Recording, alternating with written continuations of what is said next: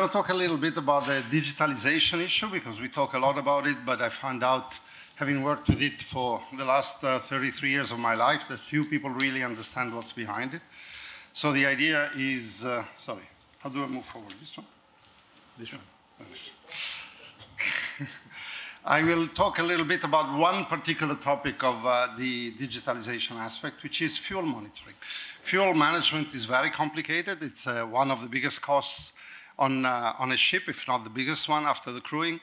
And fuel monitoring is one of the areas where you can really apply digitalization. But there is so much misunderstanding about it, so much misconcept, that I will explain to you a little bit why it is about this. So first of all, essentially digitalization means not having too much man input into the activity itself.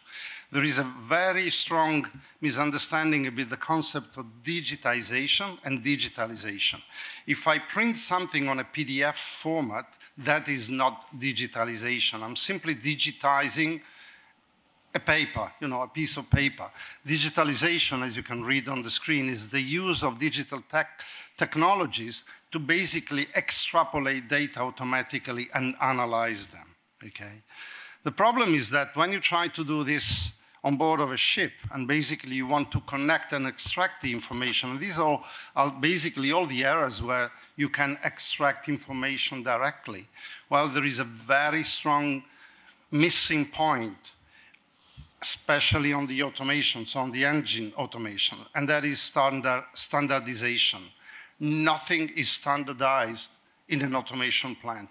We've been lucky enough that in the navigation area, we almost all the time use the same protocol to transfer data, is NMEA 0183, but when it goes into the engine room, essentially it's a mess. You have 22 different protocols, and every protocol basically can use a different data string. And when you try to connect whatever data collector you want to install on board, you basically have to run one ship after the other, and you get different data or different data strings from each one of them. So if I take, for instance, just the fuel monitoring part, and I go into the automatic data collection, lots of people say, oh, it's very simple. You just send the crew on board to basically read data.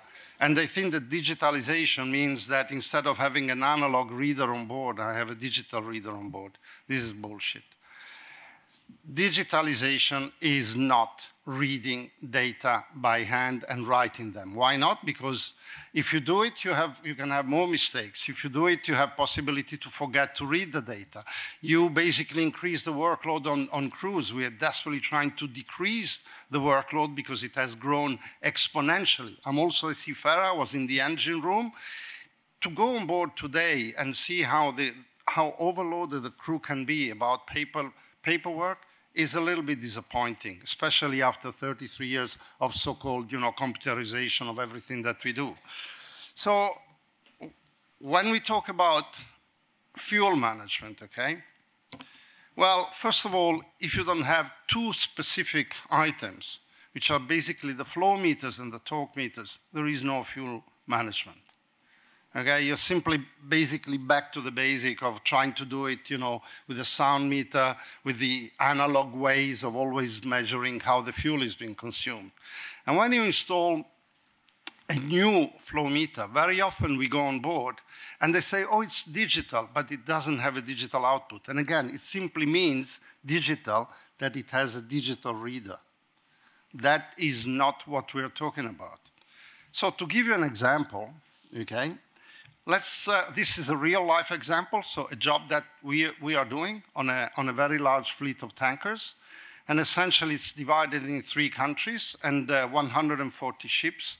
And the kind of readiness that we had to do, so we went to every single ship and analyzed the automation plan that they had, the torque meter that they had, the flow meters that they had. Remember that if the engine is big enough, it needs at least 2 flow meters per each engine, so not only one, because you have to measure also the return flow.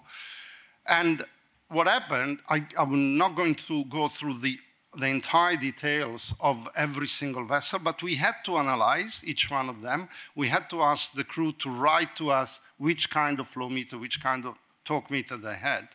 And at the end of the examination of the whole fleet, we find out that only one fleet was pretty ready, as you can see here. It had only 21 ships, and half of them were ready to basically had the right flow meter and the right torque meter. All the others were simply not ready.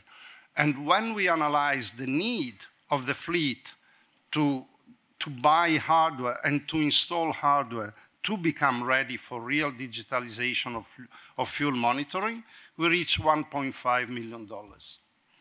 And that is excluding the labor work of installing every single element, even if the vast majority of them can be installed by the crew. So, of course, you may say, is it worth it? You know, of course it was very worth where the oil was $60 a barrel and definitely $130 a barrel. I really don't know if it's worth it.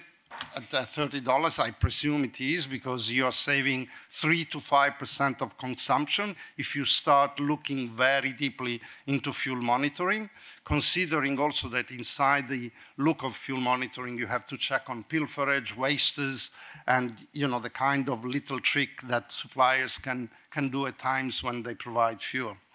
But the most important message here is that digitalization does not really come free of charge. It's definitely not plug and play. It doesn't substitute people. It simply shifts them. As Frank was saying before, we will still need people to analyze the data that we get. We will still need people to build the right flow meter, the right torque meter, and so on. And we will still need people to go on board ships when the ships arrive ashore. I'm a great believer in unmanned vessels, in automated ships, but I don't think at all that it will basically eliminate the seafarers. It will move them a little bit more ashore. You will still probably need the 3 to 5 people on board, but all the maintenance will still have to be carried out when the ship arrives ashore, which is a little bit what the aeronautical industry is doing. And the other important part, I repeat, is about the standardization. Aeronautical industry has been able to fly all over the planet in a very automated way because they standardized everything. In shipping, we have standardized nothing. We don't even have a standard noon reporting system, yet every ship does it, but every company does it in a different way. So my final take is, remember that it's not entirely, an industry which can move forward unless we understand what we need to do in order to be able to move forward with digitalization. Thank you very much.